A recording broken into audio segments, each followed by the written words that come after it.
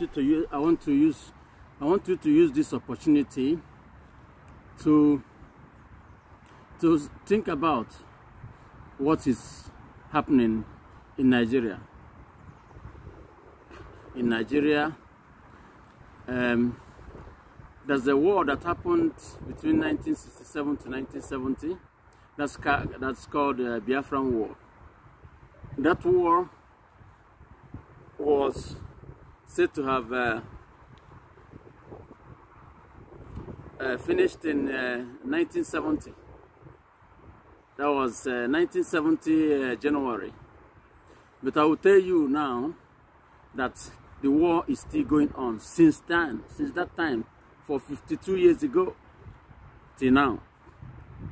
The Nigerian army are still killing the Biafrans, and there is a media boycott from reporting the news. The news is only reporting that things are okay. If you eventually report that there's something happening, or you have evidence on that, then the owner of the TV station, if not controlled by the government, which virtually all the media houses are being, controlled by the government. It's only now that the social media is everywhere that people somehow can share the videos. But anytime it comes out and the Nigerian government is confronted with it, then the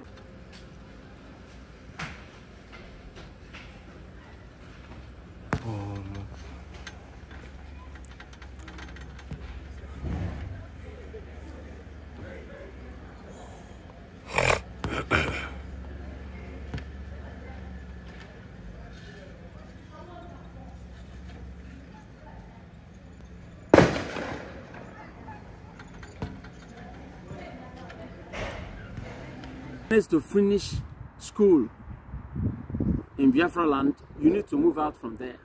If you are there, it's like you are under the control of the military and the government. The government forces, police, and all the forces they have formed in Nigeria. Yeah, so ebe abụọ ndị mmadụ ndị amị na-amụ ọkụ. Ndị amị bịara amụ ọkụ, ndị amị wuchi ebube agụ na police. Bịa mụọ nọ ndị mmadụ ọkụ. Ihe niile abụọ nọ na-agba ọkụ dị efe a. N'uli ka ọ na-eme. Ihe local gọọmenti n'uli ka ọ na-eme life. Ihe abụọ nọ ndị mmadụ na-agba ọkụ. Ebube agụ na ndị amị combined together. Ihe abụọ nọ ndị mmadụ dị efe a na-agba ọkụ now. It's so sad. Nigerian army shooting the people, killing the people. Can see it, the video. That's what happens every day. There's no peace. There's no freedom. From Biafra land, they are the ones who will validate everything. They have a dictatorial system of government, whereby one man is more powerful than all the presidents in this world. Everything they say happens. If they say you die today, you die. As I'm telling you, many people are sitting in prison because they go against the government. They sit in prison. Or even when they leave you to go to be free, like free, you are being monitored 24 hours. You cannot do anything that is against their own plans or their own agenda. You cannot talk to the press and say something wrong with the government. You only say something good about the government. And if you don't do that, then the best thing is for you to leave, to travel, to immigrate to other countries. Biafran people are the highest traveled in the whole world. A lot of them die on the way to Europe and then America. They take the highest risk to live outside Biafra land. Right now, Muazzin Nnamdi Kanu, the leader of the indigenous people of Biafra, a freedom movement,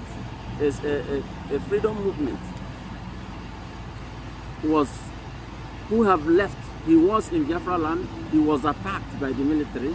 He left. He ran away to Israel From there, because he's a British citizen, he ran to England. Also, he have visited America. At one point, he visited Kenya. The Nigerian government orchestrated his kidnap in Kenya and they extraordinarily renditioned him back to Nigeria by force. And now, right now, he's in jail. He is in prison in Nigeria. And the court in Nigeria, the court in Nigeria have freed him from all the charges. But still, the Nigerian government, through the Attorney General of Nigeria, they hold him and say that he will not go, they will not release him, and nothing happens. The British government knows about that, and they do nothing about it. Upon that, this man is their citizen.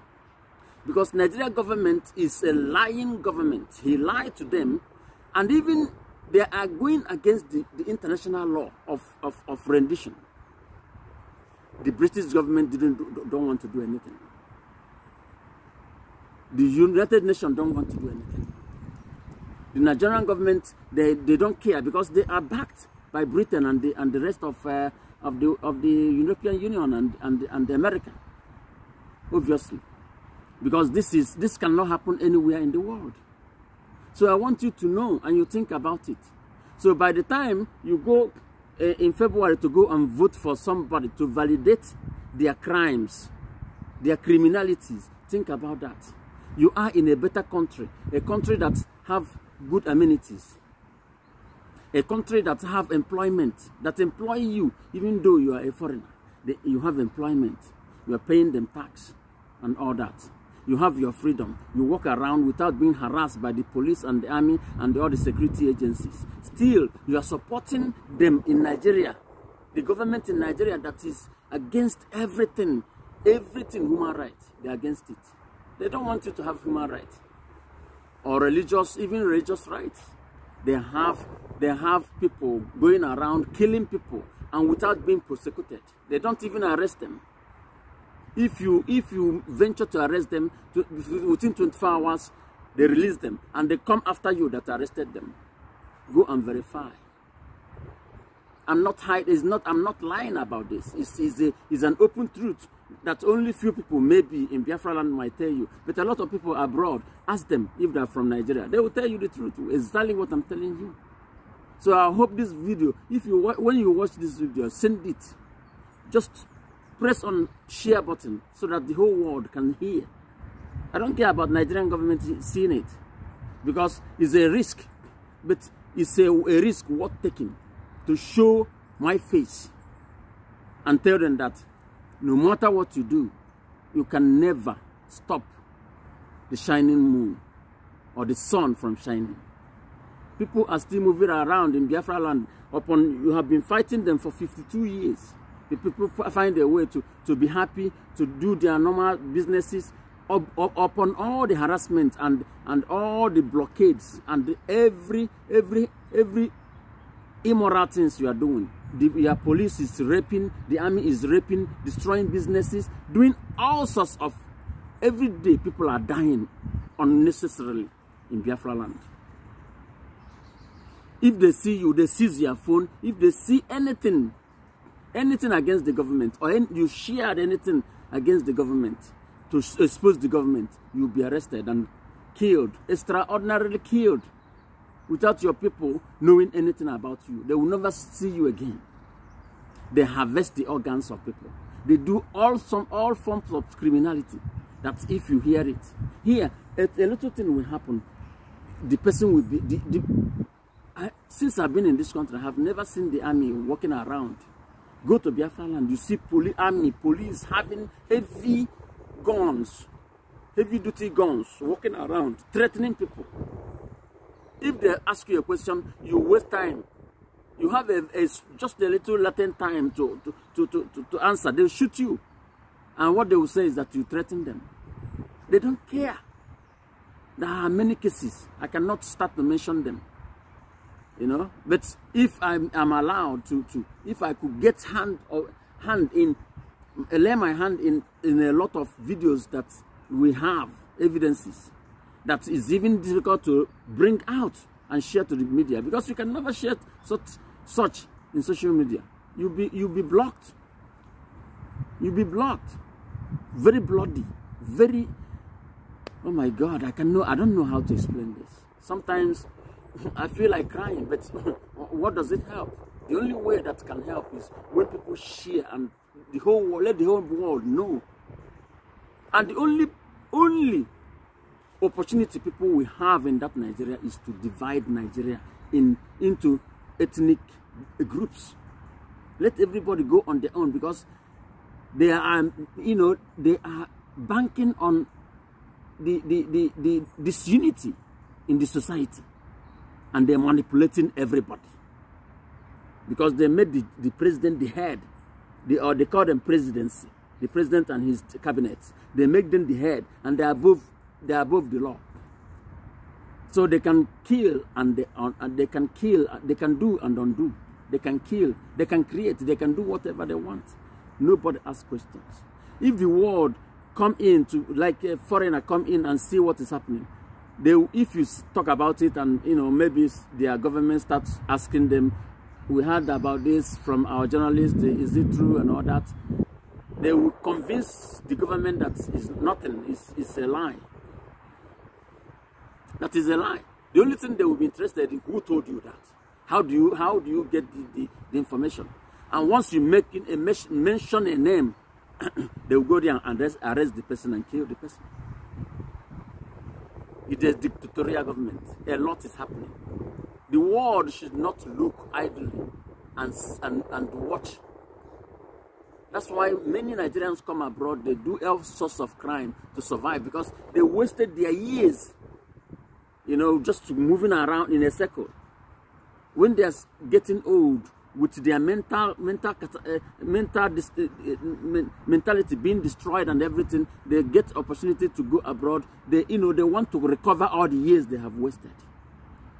And in doing that, do you think that the mental psyche have been destroyed? So they're making mistakes here, there, and all that. So you see a lot of them committing crimes, ending up in jail. That is why, doing all sorts of scam and fraud in order to survive. So the world must hear this. Nobody should hide it. Nigeria should be a very nice place, very beautiful place, but the government, they are sitting on it and they're destroying it every day. Nigeria have oil. They have every source of natural resources you can think of: gold, uranium, diamond, everything is in Nigeria. But they sit on that, selling it, making use of the money. In the news these days, they find out that the government and their agencies have the natural pipelines they have to distribute the crude oil among themselves.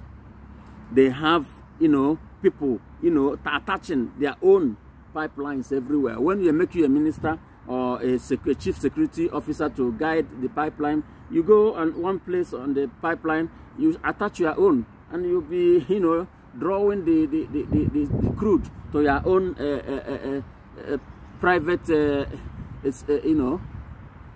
business. And when they find out, they don't even punish them, because they know if you punish this one, that one, he will expose that one, and that one, the exposure will go up till the head. And you know what? They don't put money in the government coffers, in the government coffers, so that they can use it to build infrastructure, to build schools, to build hospitals and all the amenities. They just put the money and bank it abroad, everywhere, America, London, England, everywhere around the world. They bank the money there. And their children, they never go to school in Nigeria. They send them abroad. They send them abroad to go to school. Can you imagine that? So all these things is what makes people think. A lot of people have, just taken their lives, commit suicide. They can't in this society. Because once you've been, especially when you have been abroad and you've been sent back there, you have seen light and you go back to that darkness, a lot of people, they commit suicide. They cannot take it. I myself, I cannot live in Nigeria now. I can't. Because they have spoiled the system so much that you can never survive there after having sojourned abroad, especially for many years. You cannot. You know, I can only go there for a visit. Stay there for as short as possible. See my family, the rest of the family that are there, and I'm out again. And most people does that. A lot of children of Nigerian parentage, they never, once they visit there, they don't want to go there again. Because things, you know, no country can be compared. Especially, let's say, take African standard to be compared with Nigeria. They just cover up the giant of Africa. But actually, they are the least in Africa in terms of everything. Education, people educate themselves. The government don't help in anything. Schools, people sit on the floor, bare floor, upon all the money and resources Nigeria has. Think about that. So all this thing charade going about is that they're just using the money they're making, you know, to make themselves look big, look nice, with nice clothes, and build nice house around them. But go around in the street. The street is full of dirt. They don't even collect the waste. People are, you know, throwing everywhere. There's a lot of these sicknesses. People die of sicknesses. Some people die of hunger. You know, only a small group are doing okay. Those in government, you know. Nigeria is 200 million people, but not more than 1 million people are doing well. Can you imagine that? Max 2 million out of 200 million. So think about that. And the rest is those who have left, who have migrated abroad, who are sending money back to their families at home. That money is more than the budget, Nigerian government's budget. Can you imagine? You see? And that budget they show to the world. They just want to show you, once you look away, poof, in their pockets. They share among themselves. And people are suffering. Because the budget, they will mention that they will use it for hospital, they will use it for electricity, they will use it for this budget, you know, good amenities, good things, nice, painted. But once the camera is switched off, they share the money among themselves and people start suffering again. The only thing that works in Nigeria is private schools, private hospitals, everything private. And you pay through your nose. If you go to government-owned, my God, you will die in that hospital. If it's government-owned. If you go to government-owned school, you will not study, you will not get any education in that school. It doesn't matter if it's primary, tertiary, or university. Can you imagine that? So that's why I'm exposing this to the world. When we talk, people say, hey, bring out the evidence. The evidence is hard to get. You cannot get it. If you get it from Nigeria, they will search your phone, they will search everything. If they get it, you are dead. So how can we? We are tired. So the world, send your journalists there. Let them go and find out. If they could, because they have agents everywhere watching everything. And if you don't go through the government agents, they will assume that it's a lie. You see? So people, it's like, just the only thing you can do for us, help dissolve Nigeria. So that everybody to their tents. So people can build their countries. Because Nigeria wasn't like it is today. The British are the ones who put Nigeria, many different tribes, many different people, kinds of people together to make a big country, so that, I don't know, for their own selfish interest. So just cut, short and simple about how Nigeria, you know, become a country. You know, it was during colonial era. They put it together. People who can never agree. It's like putting, let me say, and it's not only that they put them together now, they want them to have a system whereby the central government controls everything. They don't do it like in America, whereby the power goes to the regions and the states. No.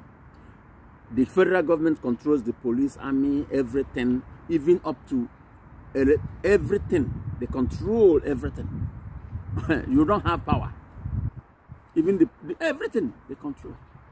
If they made it to be like in the American system, whereby they dissolve the power, give the power to the states and the regions, then it will be difficult. The judiciary system in Nigeria is so corrupt and so afraid, so much controlled by the federal government that you never get justice. You never get justice.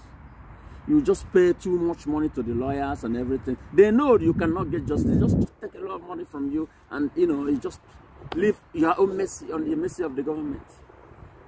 If you agree to sign an undertaker, then you go free and you go and live like like the others that have caged. Like they're caging people every day. So this is it, my brothers and sisters, and the whole world must hear this. So if you there abroad and you still they support that charade where they call election, if they call your family and say, hey, make you vote for this person, make you vote so things go better, you know go better, and you know that. You know go better. The only thing that go better is to dissolve that country. If you have your own country, wouldn't you be happy? You have traveled around, you see no system is in like in Nigeria. No system. That's why it couldn't work. They just put heads together to knock each other all the time, fighting for crumbs, while they are there eating the big fish, big cake, enjoying their children, putting their children in strategic places. Use your brain, please. That's my plea. Thank you very much. This is it for you. It's not for hate, it's for love.